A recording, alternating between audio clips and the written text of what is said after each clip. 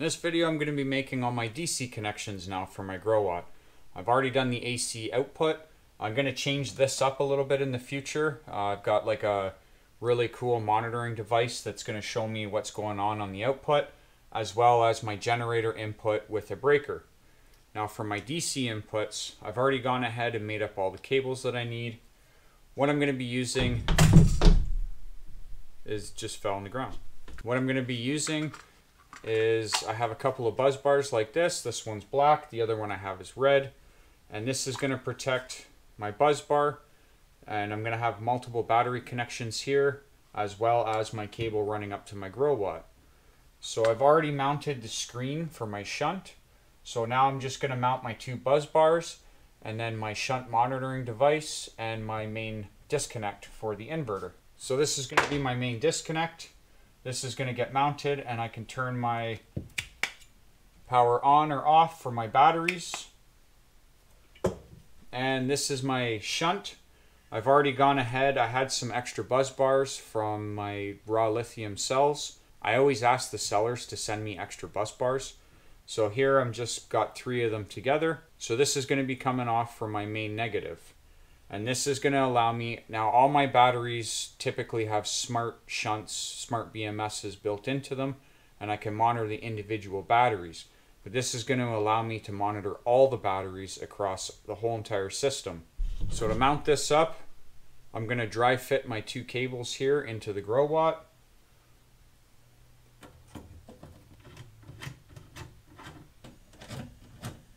Now I'm going to start with my positive connection. This might be a little bit tricky, but all it is you have 2 connections here, and you have a serrated nut that goes on to hold it all together.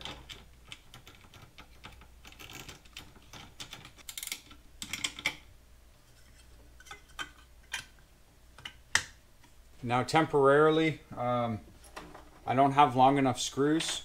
Longest screws I have are these 3-inch wood screws. To mount this, this has got to go right through.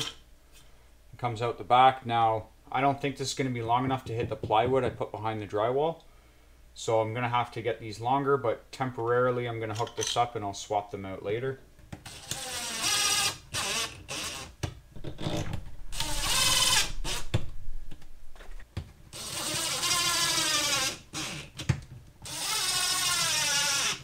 Okay, so that's my positive hooked up.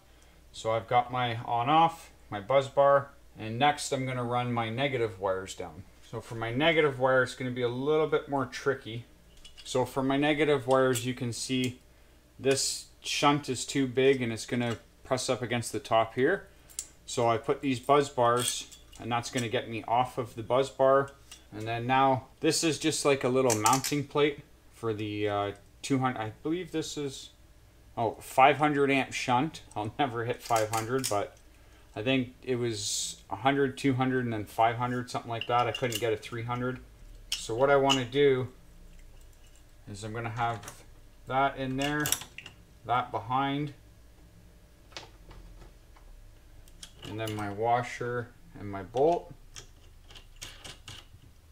And that looks pretty straight there. And now I'm going to mount this up the same way I did the positive. Alright, now I'm going to secure these cables here so that they can't get yanked out, and then tighten everything up and add in my shunt monitoring device, and I should be good to go.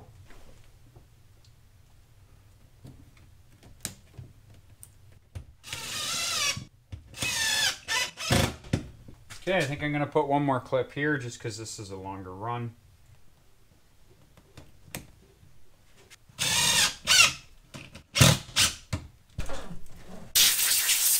Okay, I've got my positive and negative run here. I left a bit of slack too on these wires just for expansion and contraction. Next, let's hook up for my shunt, and then we'll hook up the battery and we'll see if it works. So this is the control unit for the shunt. That's going to plug in here, and then I need to run an extra positive cable over to this buzz bar to give it power. So this is going to be the in. I think maybe something like that would be perfect.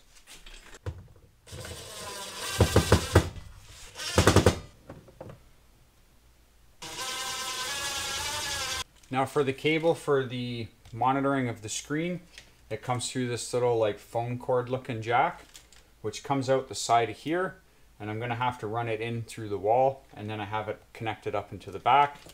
So for that, I bought these little kind of silicone rubbery things here. So this will just kind of cap off nicely where it runs through the wall, and yeah, it'll just be a little nice added touch. So I want to make sure I check the manual here to see where it comes out. So we have 4 and 5. And 5, which is the lower one, is for the display interface. Okay, perfect. So I got to drill for the lower one.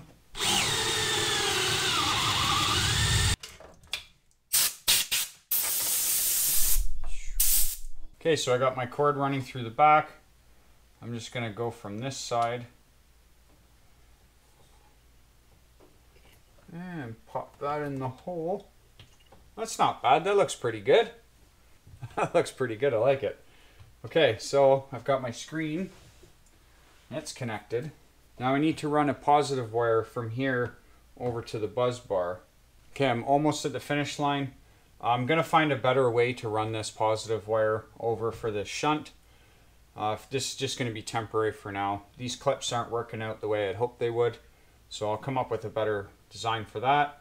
So next I'm going to hook up my battery cable, which is going to have an Anderson connector on the end, which is this guy right here. This is going to be running to my battery toolbox build that you guys have watched before. So I just have my positives and negatives. So I'm going to want to run this to the buzz bar, or to the slot that's right next to the cable that's going out to the battery.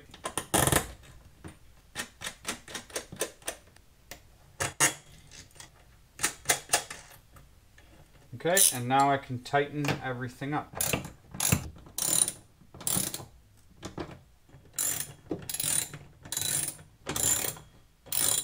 Okay, now these have covers. The covers have these little knockouts. I've already knocked this one out front and back.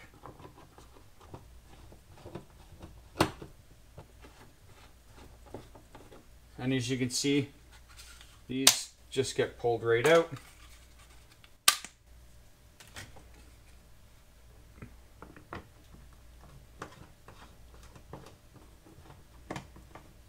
Okay, now I can plug this into my battery, and we'll turn this on and we'll see what happens. Ooh yeah. So now I have a pre-charged capacitor on my battery. I'll pull it out to show you.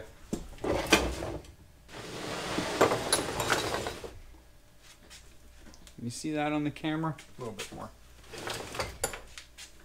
I'm not sure if the camera's quite picking it up, but I leave this off. This I'm going to turn on. You might see the screen light up when I hit this button. But right now I'm pre-charging. Oh, inverter's actually on.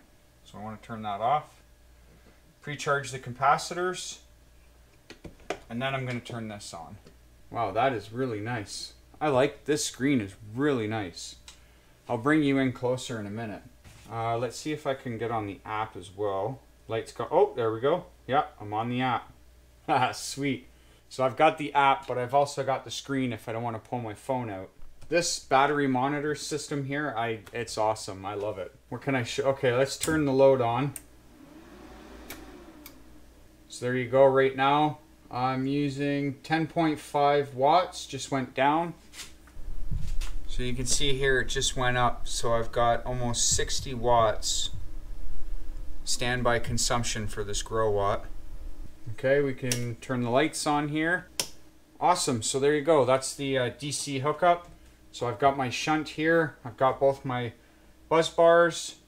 I got a main on-off for the Growatt, and I've got a monitoring screen here. So that's it. That's the DC hookup. Next, I'm going to be doing the AC input, and then I'm also going to have a special connection disconnect here on the panel for my PV inputs. So yeah, that's it. That worked out great. Thanks for watching. Catch you on the next one.